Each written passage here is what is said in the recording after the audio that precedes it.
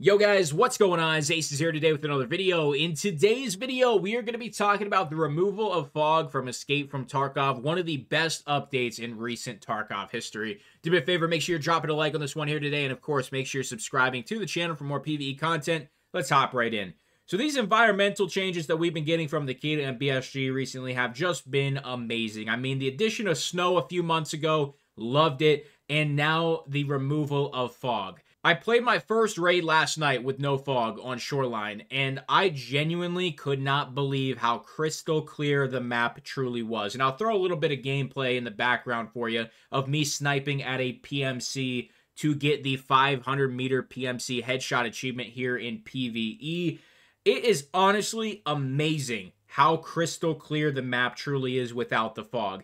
And just seeing your tracers fly through the air is some of the most satisfying shooting, in my opinion, in Escape from Tarkov. And it doesn't matter if you're using a bolt action or if you're using an automatic rifle. It really does not matter if you have M856A1 or BT or M62. It does not matter. Seeing your tracers flying through the air for some reason is extremely satisfying. And with how clear the map actually is now, I cannot wait to hop on every single map and check every single one of them out and be bringing something with the scope every single time. So I'm going to show you a screenshot. It's a fairly old one. It's actually from 12/12, and this goes to show how long we've been asking for a reduction in fog. This screenshot is one of my screenshots. I believe it's me shooting at Sherman, but it's on woods, and you can see how much fog is there, and it's about 250 meters, I'd say, from where I am sitting to where Sherman is sitting. And you can see how bad the fog is and just compare it to the gameplay I just showed you. It's crystal clear.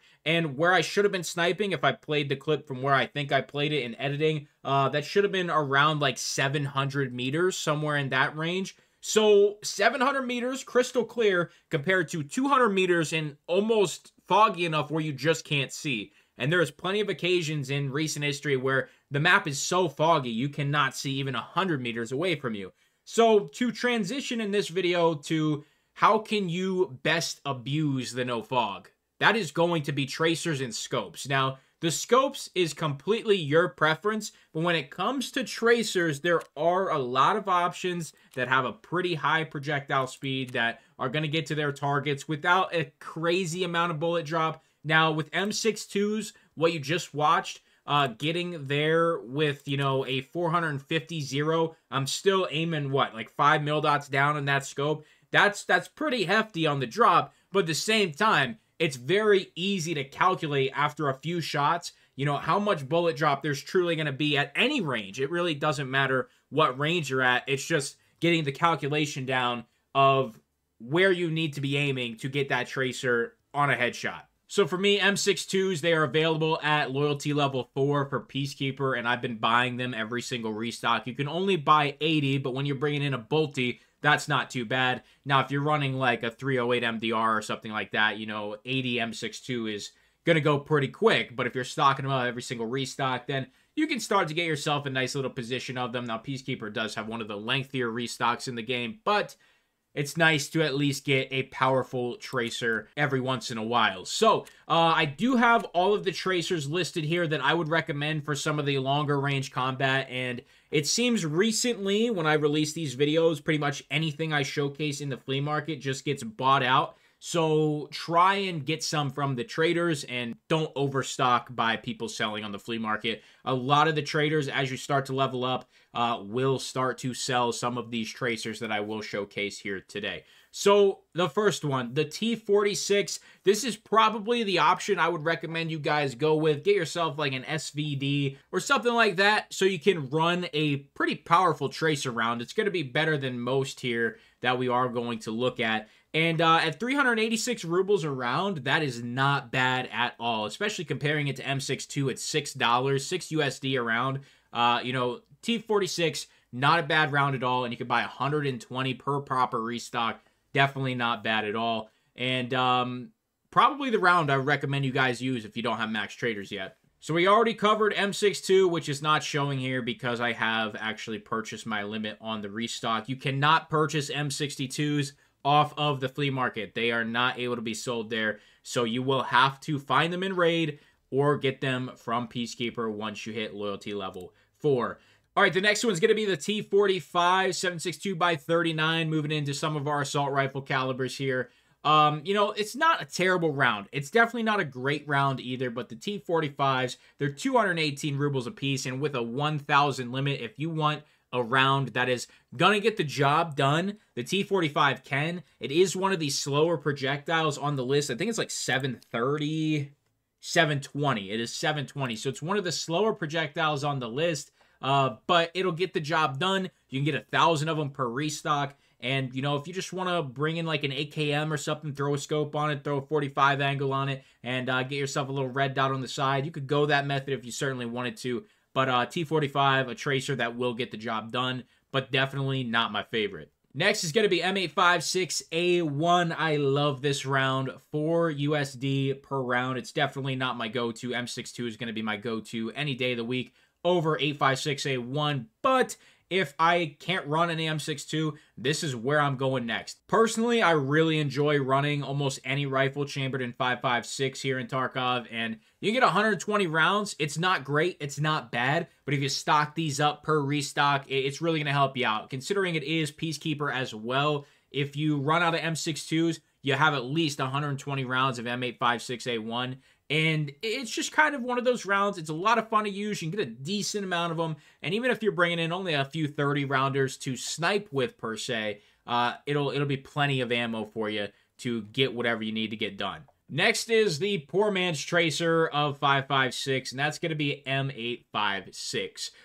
Pretty low pen, not a great round. It's definitely a fun round, and it's basically your T45 equivalent for 5.56.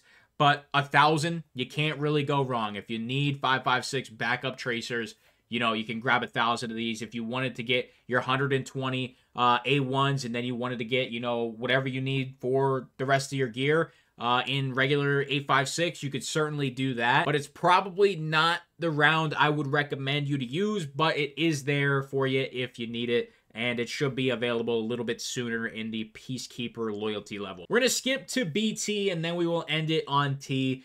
BT, probably one of my more favorite rounds to run for 5.45. Honestly, I don't really love 5.45 AKs or anything like that for long-range engagements, but if I ever have a scope on one, BT is what I'm going to be running.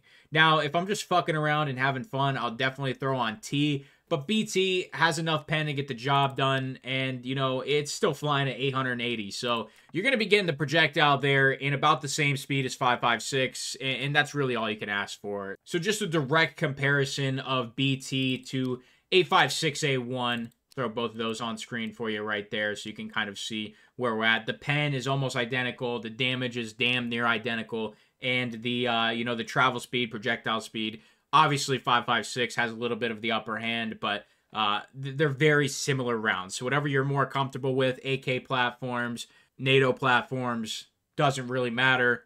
They're about the same. Now, for the poor man's 5.45 tracer, it is going to be T. And you can get 1,000 of them. Just like the other tracers, 1,000 limit. So you can see you are really limited on the more higher pen tracers. But if you are at those super long ranges, it shouldn't really matter if you're not getting nearly as many rounds, because you shouldn't need that many rounds. That's the best way to put it. If you are sniping, you're going to hit your shots eventually, and even if you're not hitting your headshots, you're probably going to get a couple thoraxes in, and if you get a couple legs in, you'll take them out eventually. You should take them out in 5 shots or less, especially if you hit a leg or a thorax. You're bound to hit the thorax or the head eventually. So tracers, will they go up in price? I doubt it. I mean, T46 might go up. You might see these, go well over 1,500 rubles a round just from this video. But other than that, all the other tracers should remain fairly cheap. You can't sell too many of them. 8.56A1 cannot be sold on the flea market. M62 cannot be sold on the flea market.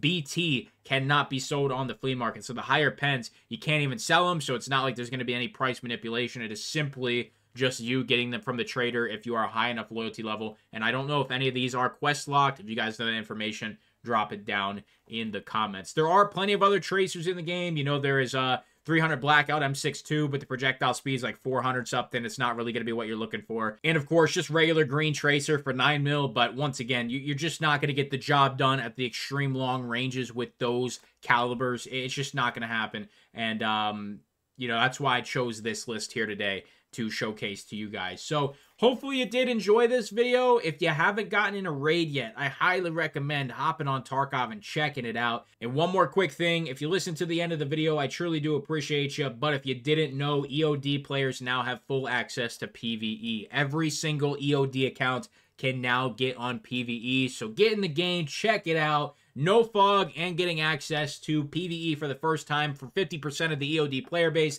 That is absolutely huge, and it has not been a better time for you to get involved in the action. Do me a favor, drop that like, make sure you subscribe to the channel. Sponsored equipment description below. It's going to be it for me. Thank you so much for stopping by. I'm out.